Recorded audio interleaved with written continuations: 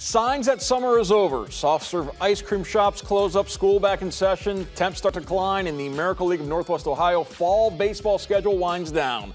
Today in Northwood, second to last games of the year for the American League, an organization that exists to allow everyone to simply play ball. And looking at those faces, hearing the laughter, hard not to smile and support the great work they're doing at American League. Lord's baseball team helping out today in the second to last games of the season.